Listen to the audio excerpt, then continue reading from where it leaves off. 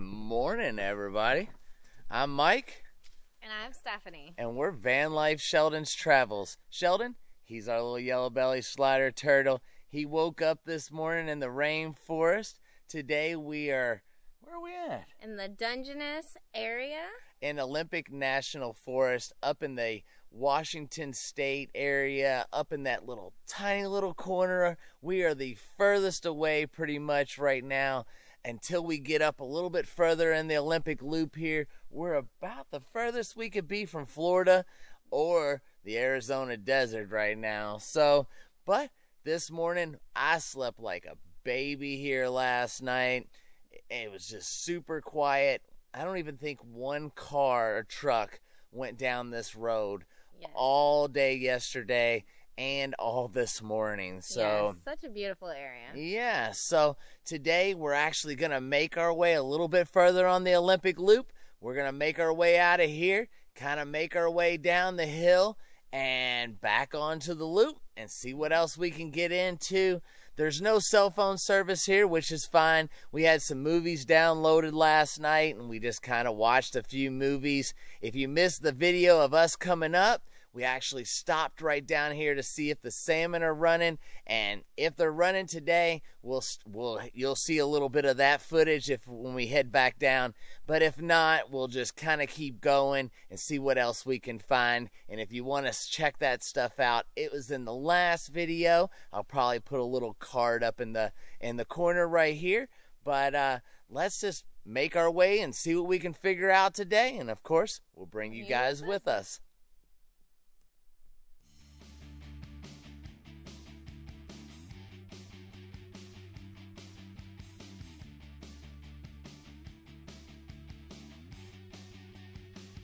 Well, guys, here we go.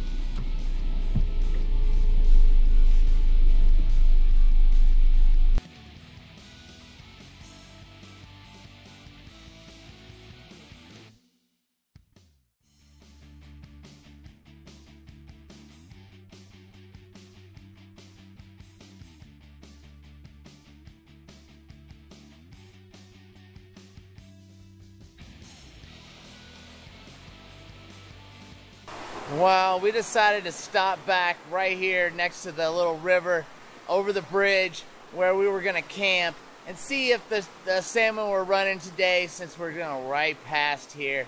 But it looks like it's pretty much the same as yesterday. Sheldon did get to come out and look around a little bit more. He got to see some stuff yesterday around here, but I guess no salmon, so... We did run into a gentleman who said he saw them a couple of days ago, so we may have just missed them. I hope not, but we're going to head back out of here, head towards Squim, and keep making the loop. Figure out what else we can find today. Bring you guys with us.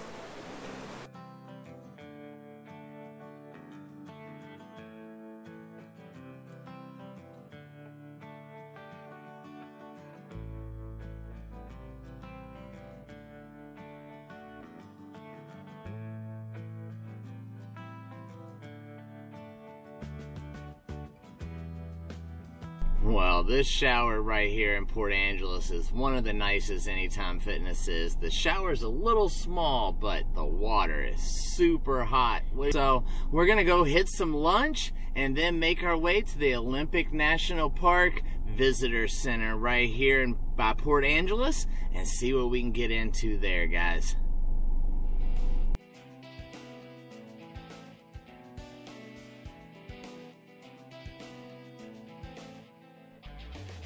Well, after leaving that campsite, made our way here to Squim. Got some pizza at the Domino's. Gonna hang out, eat a little food, and we'll get back on the road. Yummy, yummy. I love their wings, by the way. Look good.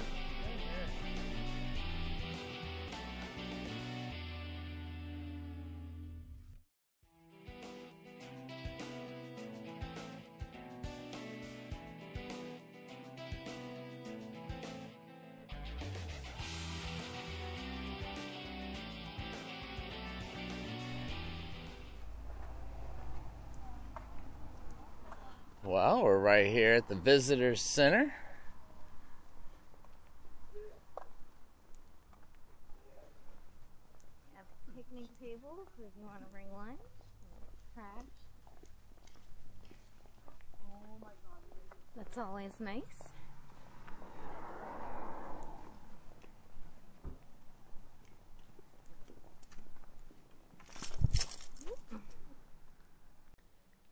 Today we are here at the Olympic National Park Visitor Center, and this is actually the most visited visitor center in the park.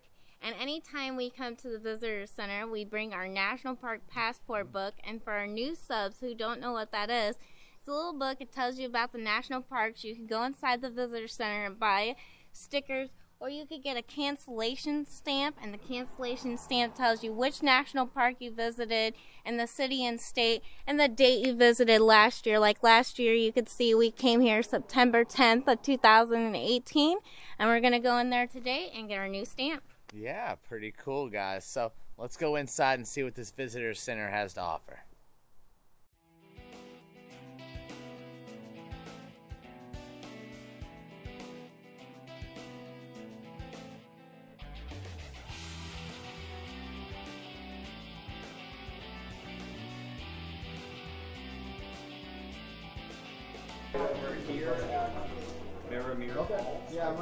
Well, inside here at the Visitor Center, you can get your backpacking planning and your permit to go in the backcountry, and you can also get your bear box, bear canister actually.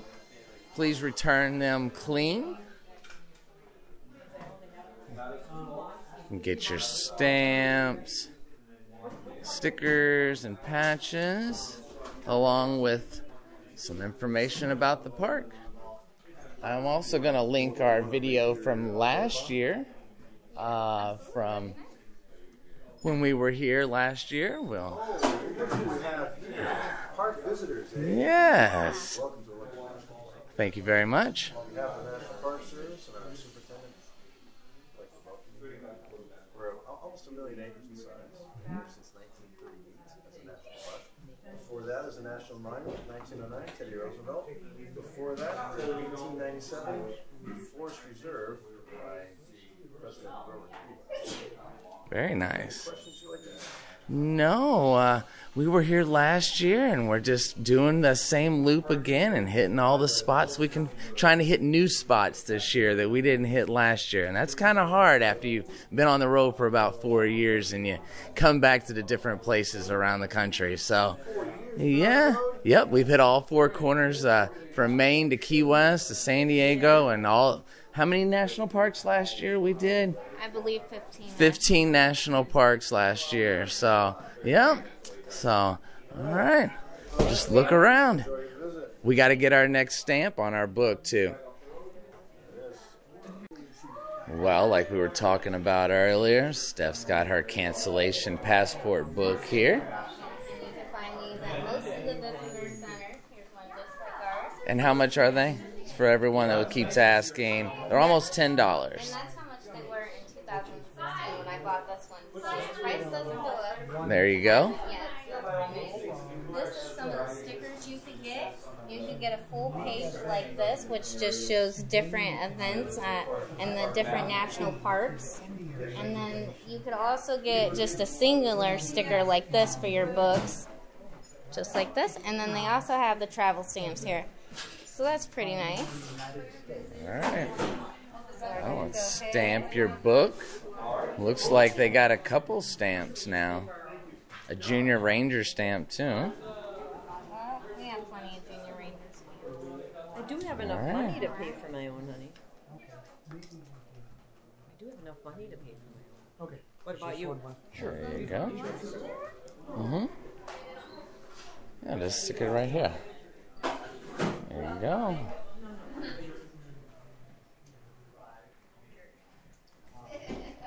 Very nice. So September 21st, September 10th, same place. Almost a year. Almost a year. Good deal, guys. Mike, you asked, what are some places that are pretty famous here in the park, or near the park? The Macaw Museum at Nia Bay is one of the world's foremost museums of native cultural history and archaeology, with artifacts from a village site at Cape Alava, the westernmost point in the 48 states. Cape Flattery, nearby Nia Bay, is the northwesternmost point of land in the 48 states. Just that would western, be the furthest northwestern. from Florida we could possibly be, right? Within the 48 states, that'd be correct. Yep. All right. Yep. And then coming down the coast, no roads here, just trails and beach walking. Rialto Beach you can drive to off of the 101 from Forks. You can also drive to First Beach, which is on the Quileute Indian Reservation. There's some trails there that you could walk to the beach, either Second Beach or Third Beach. And then beyond that, it's backpacking with some pretty wild coastline with cliffs and rope ladders and all kinds of manner of adventure in order to pass in this 20 or so miles between Third Beach, Trailhead, and Oil City. The Claylock Strip here are easily accessible beaches, Ruby Beach being the largest parking lot. Yeah, that was beautiful last year. Quarter mile, you remember it.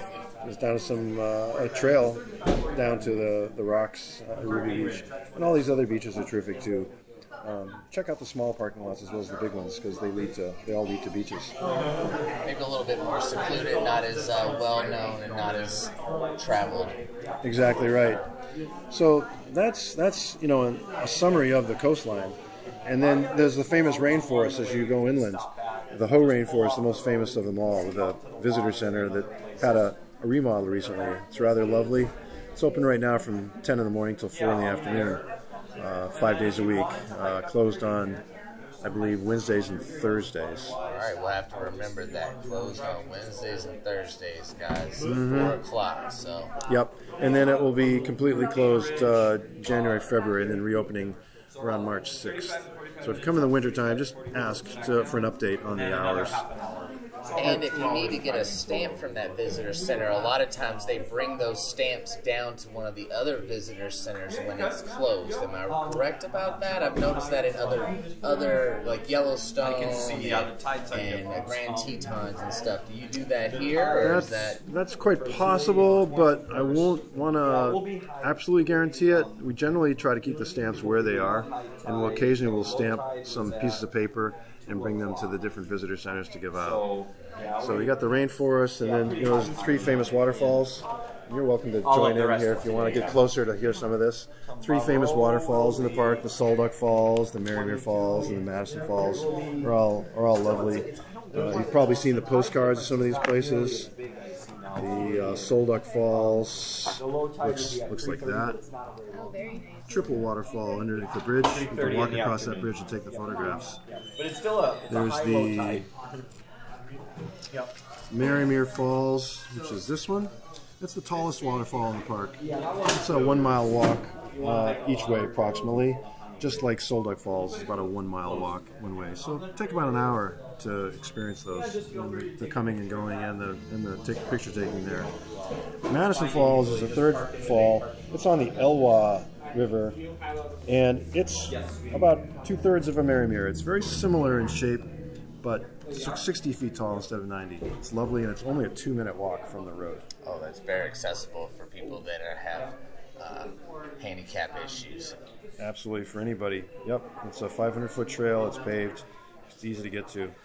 So 3 waterfalls, pretty famous. I mentioned the coastline, mentioned the Hoh Rainforest, and all the western-facing valleys are rainforest valleys. And then there's Hurricane Ridge, which is the mountain view in the park. That's the only place, actually, in this national park where you can drive and get any kind of a mountain view on a paved road.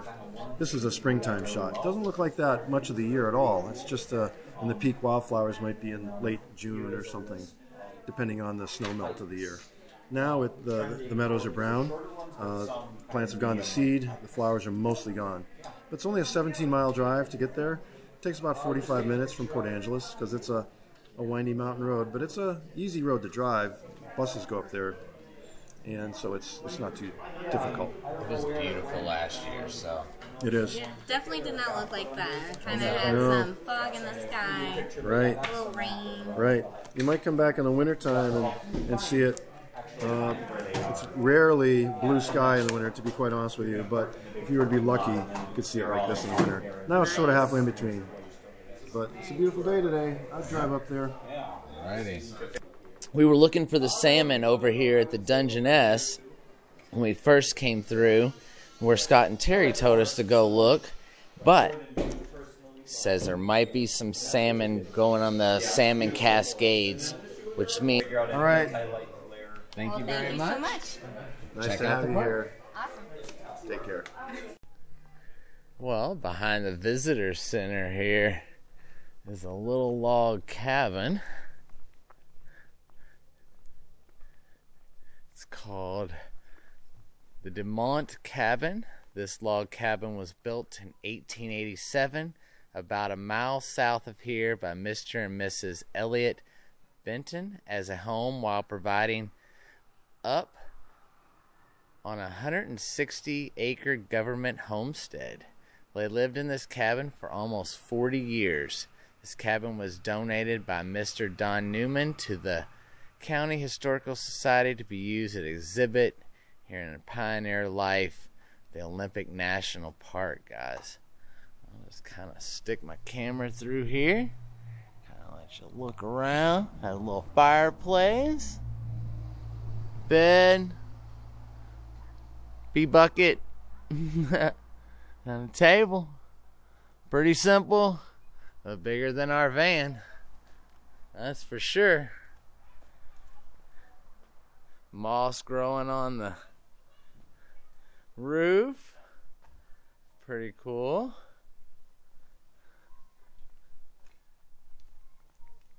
And behind here looks to be an old bell. Baldwin Locomotive Whistle and Bell. The Living Forest Trail is accessible with assistance. Bicycles prohibited. And pretty much behind the visitor center here, so. And I find that most hikes by the visitor center are usually small, but they have a lot to offer. So, we thought we'd check it out. Definitely lots of ferns. Has that rainforest feel, doesn't it, babe? Definitely does. With all the moss from the wall.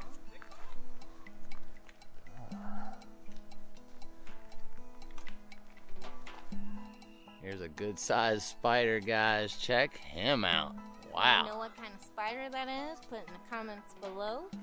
We do not, but look at his little feet going. He's like, get away, get away. Yep.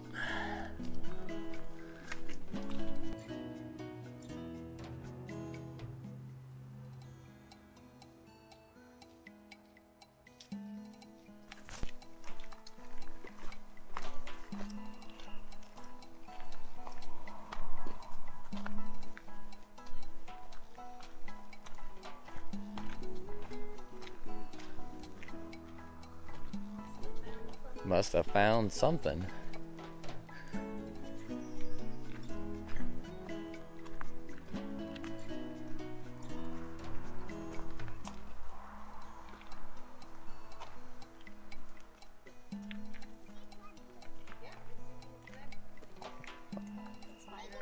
Oh, spider and some mushrooms.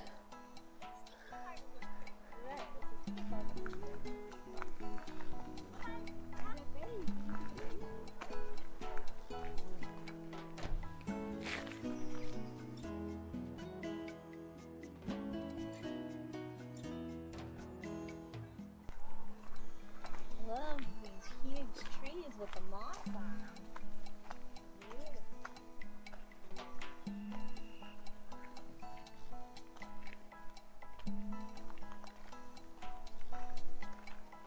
Okay, so it's the loop trail, so we go anyway. Oh look, I think I see some blueberries over here. So we go up. Oh, wow, there are blueberries. Good deal. Yeah, sure are. Go around this way. Go the.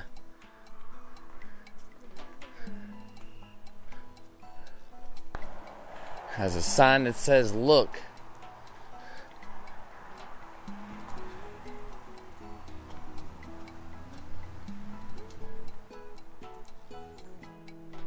Oh wow. Back side of the tree roots. And that's a small one compared to this one over here. Oh, look how big that tree is. That's huge. That's just a big root bed. A huge tree. Alright. Pretty interesting.